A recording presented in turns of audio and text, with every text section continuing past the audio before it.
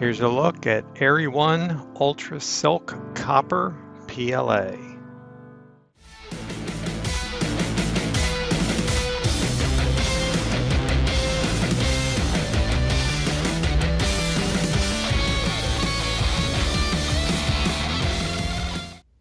Alright, so picked up some new Eryone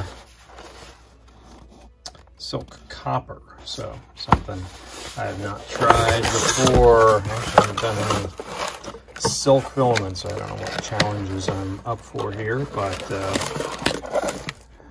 got a promo code and I think it just looks really cool. So I'm going to give that a try. So a pretty sturdy roll per all their other stuff. Used some of their other filaments. They usually come with a recommended print temperature. So the silk PLA, nice desiccant, very tightly packed, and usually very neatly rolled, spooled, whatever you want to call it, wound, I guess would be the correct term there. So it looks really good to me.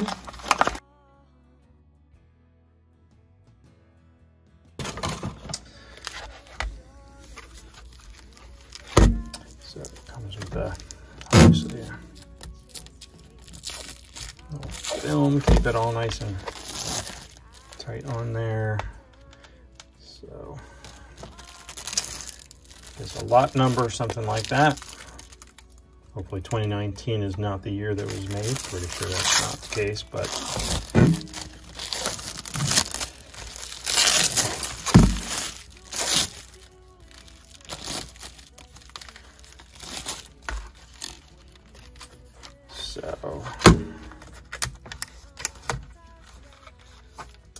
so it's nice and bendable. Pretty good. So I am pretty happy with the look of that and can't wait to get that printing. I'm gonna weigh it, do a little check to just kind of check the dimensions on the filament, make sure I didn't get something wacky. Otherwise, should be good to go.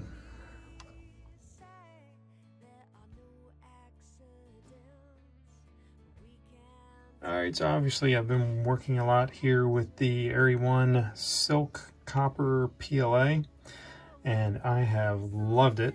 Everybody in the family loves it as well. I started with the old temp tower here, settled on 200. Seemed to do really well, right in their recommended range.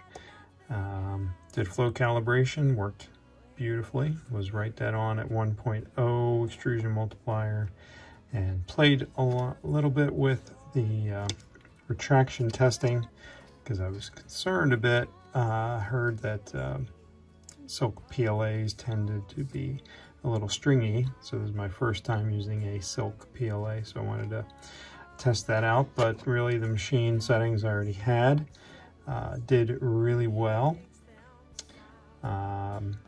What I would say I found, and this is not common here or uncommon, I have it with you know, just very, very fine little I don't know what you want to call them, you know, so hairs or whatever that are just really except for some odd prints or whatever, very easy to get rid of. So never going to get rid of all of that.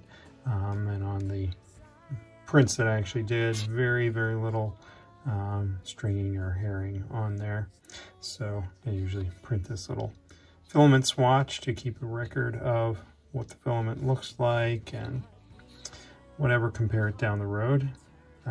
Just love the look of this. I mean, this is my new favorite benchy here. You know, not perfect, but I also didn't really invest a lot of time into really tuning or anything here. Just put it in and pretty much used everything that I had in my current settings. And of course, I always do a little Lego cube. Love that.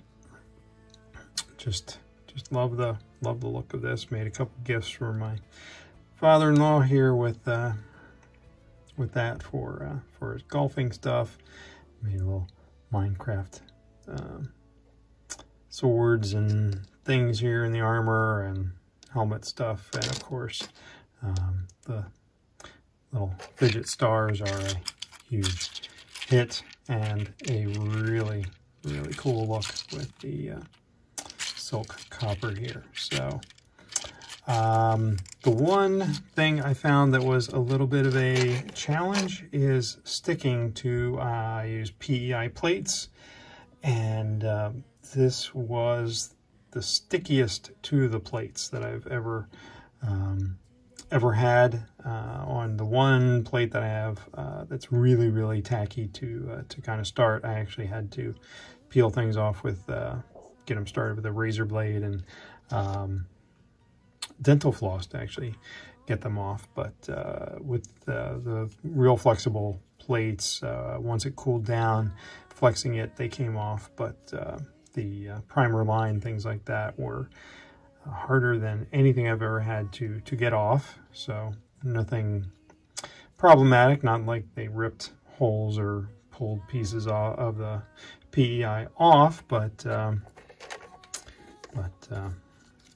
just wanted to kind of point that out. There was something interesting that I tended to notice, but no real problems here, aside from, again, a couple little hairs here and there, but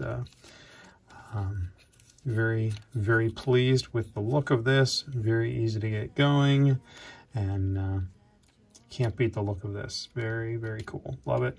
Highly recommend it. So thank you, Eryone, for your silk copper PLA. Loved it. Have a great day. Hope this is helpful. Happy printing.